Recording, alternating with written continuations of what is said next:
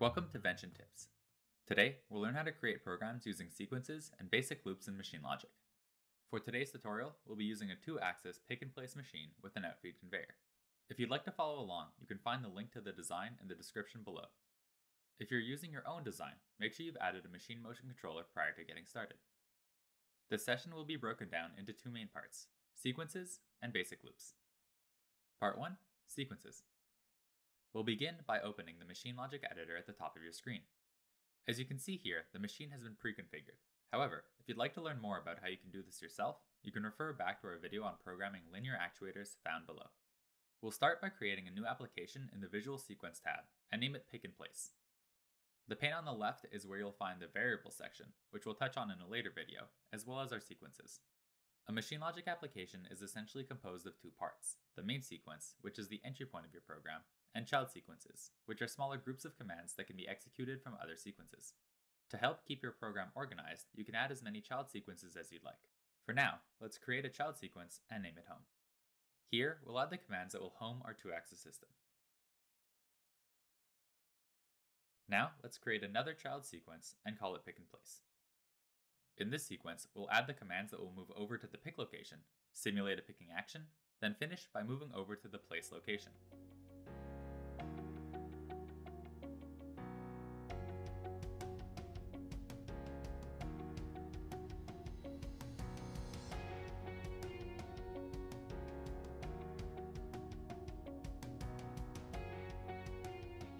Once complete, we'll go back to our main sequence to build our program.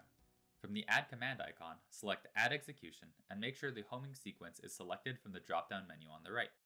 From the Execution menu, you'll see that there are various options that you can select from.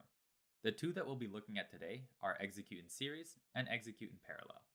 Execute in Series will execute the selected sequence commands one after another, whereas Execute in Parallel will have the commands play out at the same time as the ones in your current sequence. We'll build up the rest of our program using commands that we've seen in previous videos, such as start and stop continuous movement for conveyors.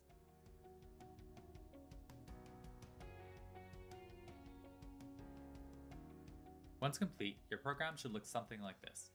To simulate, let's press play. Here, as we've selected Execute in Series, your second command will wait for the first command, the home sequence, to be finished before starting. Therefore, your conveyor will not start moving until your X and Y axes have successfully homed. Part 2. Basic loops. Loops are useful functions to use when you'd like to have a particular set of actions or sequences played more than once. In our case, we'd like to have the pick and place sequence run a few times. To do this, we'll delete the original execution command and replace it with a loop command from the Add Command list. First, we'll select the pick and place sequence to loop. From here, we'll select how we would like to have the loop run. The two basic options are to have it run forever, which will loop the sequence until the user terminates the program, or to have it run based on a set count, which will loop the sequence a set number of times. This is the one we'll select, and we'll have it run twice.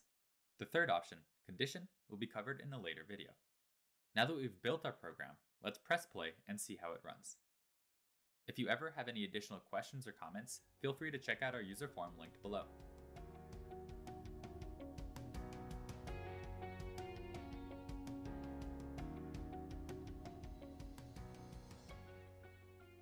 That wraps up our session on programming using sequences and basic loops. Thanks for watching, and happy designing.